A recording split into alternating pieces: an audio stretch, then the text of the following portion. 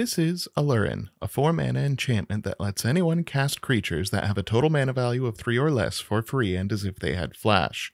There's a ton of things that folks can do with this on the battlefield, and a ton of different ways to combo off. Here's a simple one. This is Shrieking Drake, a 1-mana creature with flying that says when it enters the battlefield, you return a creature you control to your hand. You can always choose to bounce the Drake itself and just keep casting it over and over again. So with something like the 2-mana Impact Tremors out, which deals 1 damage to each opponent whenever you have a creature enter the battlefield, you just Drake everyone out of the game. What's your favorite way to win with Alurin?